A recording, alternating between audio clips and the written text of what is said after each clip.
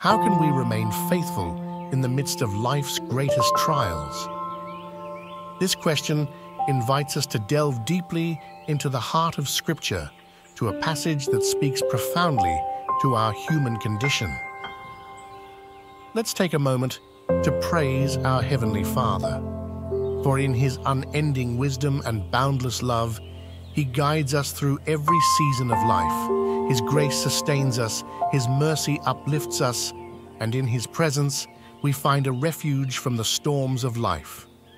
Today, let us reflect on the words from the book of Job, chapter 1, verse 21. And he said, "Naked I came from my mother's womb, and naked shall I return there. The Lord gave, and the Lord has taken away. Blessed be the name of the Lord."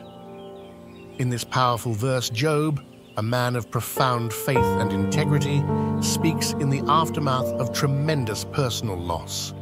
To fully grasp the depth of this verse, we must understand its context.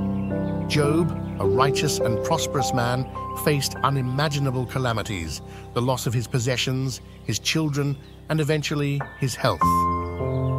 Yet in the midst of this profound suffering, Job's response was not one of anger or despair, but of worship and submission to God's sovereignty. The essence of this verse is a testament to Job's unwavering faith. It teaches us that our trust in God should not be contingent on our circumstances.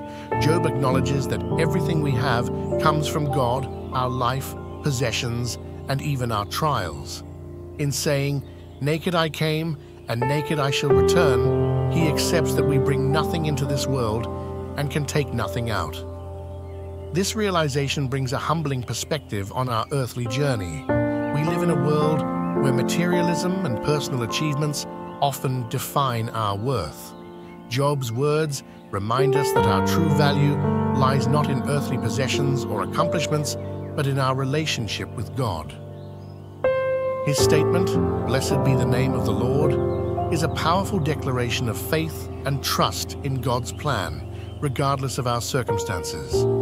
As we ponder Job's response to his trials, let us challenge ourselves to adopt a similar posture of humility and trust in God.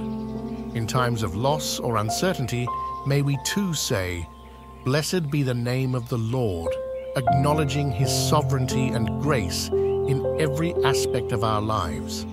Let us close in prayer. Heavenly Father, in our moments of joy and in our trials, help us to remember that everything we have is a gift from You. Teach us to hold on to our faith, to trust in Your sovereign will, and to praise Your name in all circumstances. In the name of Jesus we pray. Amen. Farewell, dear brothers and sisters. May the peace and love of Christ be with you always. God bless.